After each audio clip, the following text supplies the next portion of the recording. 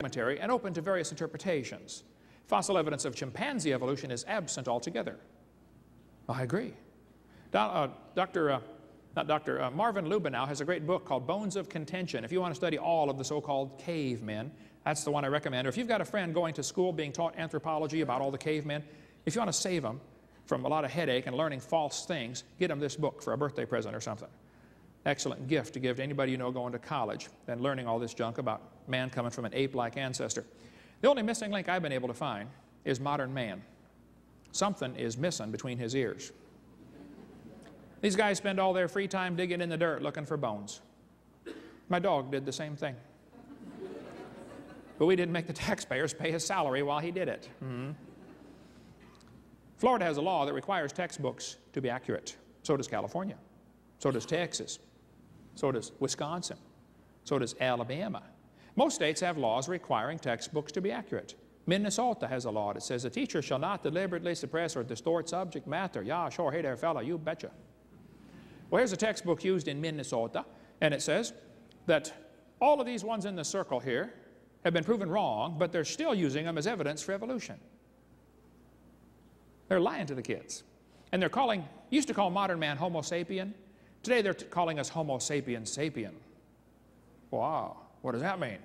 Well, sapien means wise. So today we're the wise man. That's interesting. You know, the Bible says, professing themselves to be wise, they became fools. Now, if you believe your ancestors were a monkey, you're a fool. There's no question that some of my ancestors probably swung by their necks, but none of them swung by their tails. Yeah. Now look, if you find a fossil in the dirt, all you know is it died. You don't know it had any kids. You sure can't prove it had different kids.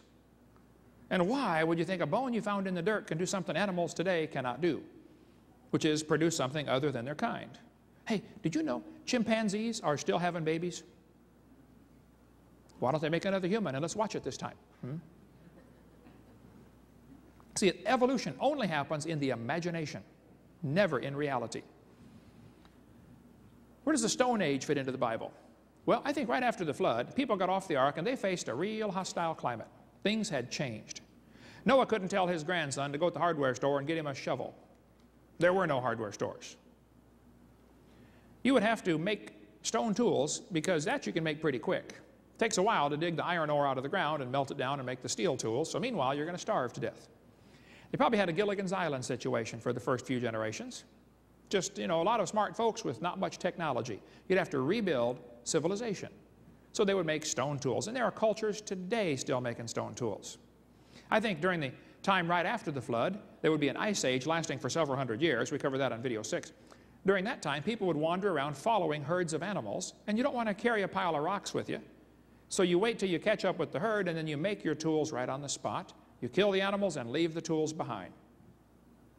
You follow the herd someplace else. That way you're not carrying 50 pounds of rocks with you. It's quicker to make a new one after you get there. So a lot of times they find these crude-looking instruments, and they'll say, wow, this is an older society. No, these people are in a bigger hurry. That's what it means. And if they have really neat-looking arrowheads, they probably had more time to sit there and shape them. Nothing to do with intelligence. But not only were the people living longer before the flood, animals were living longer also, and growing much bigger, I believe. This is a hornless rhinoceros, 18 feet tall. Some people say, oh, that's a prehistoric animal. No, there's no such thing as prehistoric. Did you know that word was added to the dictionary about 100 years ago? I got some old dictionaries and looked up prehistoric. 1766, it wasn't there. No such thing as prehistoric. I got a dictionary from 1860. There was no prehistoric in there. There's no such thing as prehistoric. You see, there are things that are pre-flood, but that's not prehistoric. Pre-flood, things were different. I think there was a canopy of water that increased air pressure, which would make animals grow much larger, especially insects. See, insects are limited today on how big they can get based upon the fact that they don't have enough air to breathe. They breathe through their skin. Insects that grow in oxygen-rich waters grow 1,000 times heavier than their counterparts just because they can grow bigger and they have more oxygen. See, insects breathe through their skin. If an animal increases in size, its surface area to volume ratio drops off. As an animal gets smaller in size, the surface area compared to the volume increases. So insects that breathe through their skin simply can't get huge today. And yet fossil insects are found that are huge, like this dragonfly with a 50-inch wingspan. How'd you like to run into that at 70 miles an hour? You take the bug deflector and the windshield right off, right? You guys have cockroaches here in Wisconsin? You should come to Florida and see ours. We raise some in our museum. If you want to come down to our science center, hold one of our Madagascar hissing cockroaches, they get pretty good size. But did you know fossil cockroaches have been found that are 18 inches long? You didn't call Orkin in those days, you called the National Guard.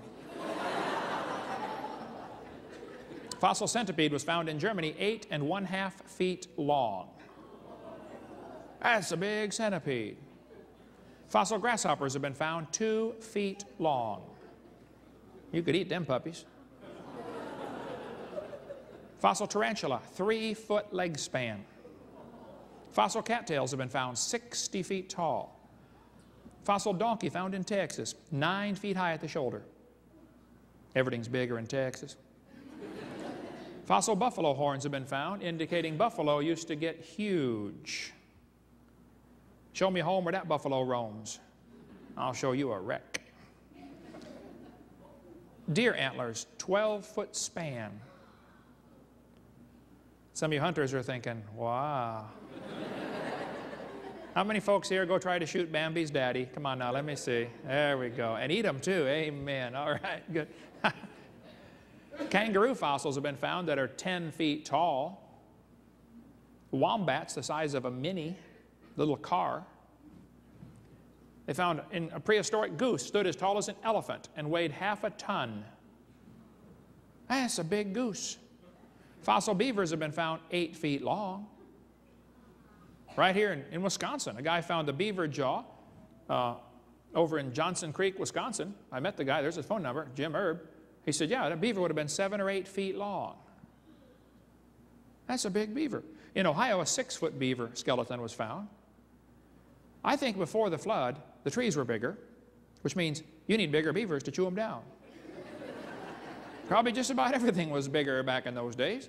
Salamanders got 6 feet long. Greater air pressure from the canopy would also increase the amount of oxygen getting into the water, which means now more fish can survive, because fish have to breathe air underwater through their gills. Well, increasing air pressure diffuses more gas into the water. A shark, here I'm holding a shark's jaw that I got in Hawaii, that shark was probably about 12 feet long. If a tooth of a shark is 1 inch long, the shark was about 15 feet. Kind of a rough average, depending on species, of course. I've got a replica here on the table of a fossil shark's tooth, indicating sharks before the flood probably got 80 feet long. Now, the movie Jaws had a 25-foot great white. Folks, you'd have to use Jaws for bait to catch a Carcharodon megalodon.